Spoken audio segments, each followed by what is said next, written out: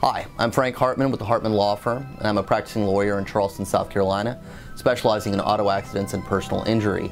And today we are going to answer the question, will your premium go up if you make a claim on your automobile insurance? Typically, your insurance premium should not go up in the event that you make a claim. However, as with anything in life, there really are no finite things. And certainly I've seen instances where insurance companies are looking to get rid of an insured for whatever reason. They might just use that as a means for upping your premium and getting you to move on to a different insurance company. I would say that's typically going to be 1 or 2% of the time.